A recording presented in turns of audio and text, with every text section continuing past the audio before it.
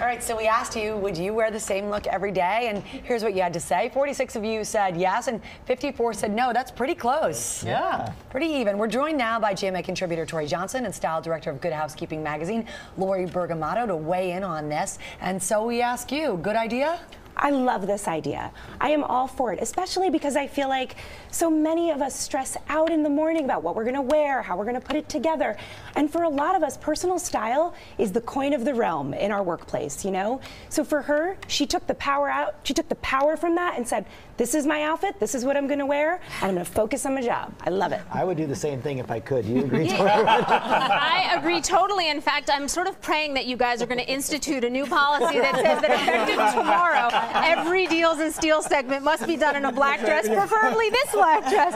I'd be the happiest girl. But you know what? I'm actually happy that you guys don't do this, because especially for the two of you, although not to single you out, George, I am always looking at your ties every morning. I'm so excited as a viewer to it's like a burst of, you know, eye candy, sunshine in the morning to see what you guys are wearing. And so I love that. But I think also what Lara and Amy do so well is they know what works for them. Absolutely. And I think this woman in the piece took, really? yes, we're going to turn this into a Lara and Amy love Lauren, fest. by the way, I also have found out the hard way what doesn't work for Right, but that's Amy, that's just as important. And if we weren't sure, there's always Twitter to let us Right, know. well, but I feel like this woman took it to an extreme, but I think all the rest of us can learn from that and say, hey, you know, I may not wear the exact same thing to work every day, but a fit and flare dress works for me, or a pencil skirt and a button down works for me, and then just do iterations of that same Is it exact easier thing. though? I mean, there is a double standard because, you know, George said he would if he could, but we've seen other men do it, and there was a man who The guy in Australia. right? Andrew in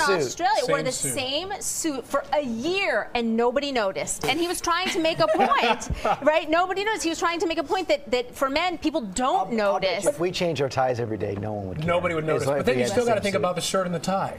Right. It's not over there. It's true. Yeah, life's tough. But I have to say, last night, this story was shared over 42,000 times. So last night I was looking at comments, and a lot of the male commenters on Facebook were saying, actually, it takes me 30 minutes to get ready in the morning. I'm a little offended. So I think the seesaw is equaling out a little bit. Men are starting to get a little more interested Yeah, and and you care know a what? little bit I just more. want to say, for our men, even though you guys are like, oh, we wouldn't do it, you guys are both pretty darn dapper. You're like mixing the stripes and the plaids now, and we see. We notice. We Expression. notice. It's a way to express We should yourself. take the challenge, George. We have a lot of help.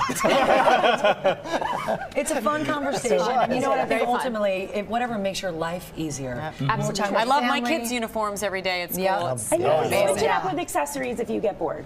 There you go. That should be the toughest decision of the day, right? Like necklace or earrings. If every day were that Statement heel simple. or flat. Perfect. Right. Thank you, guys.